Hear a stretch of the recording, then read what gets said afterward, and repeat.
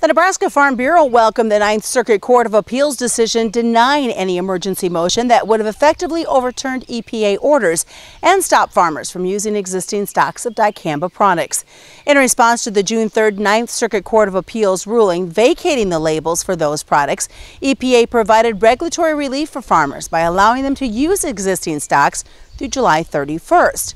Nebraska Farm Bureau President Steve Nelson said, quote, "While we continue to review this ruling and other pending legal action related to these dicamba products, this is a positive news, particularly for soybean farmers who fully expected to have the ability to use them for weed control this growing season."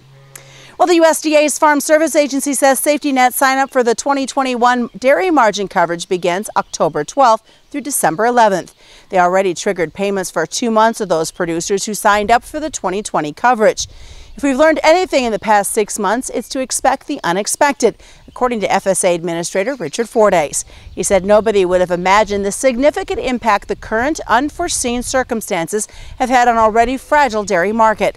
Fordyce says it's during unprecedented times like these that the importance of offering agricultural producers support through the delivery of Farm Bill safety net programs like DMC becomes readily apparent.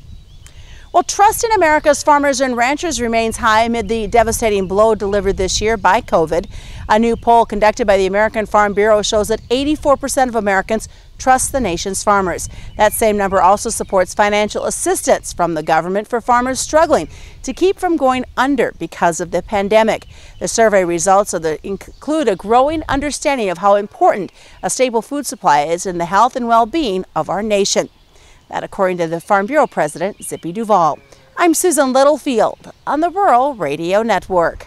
This is Emma. She cares about her kids and our environment. And this is Nate. He loves his car and loves to drive.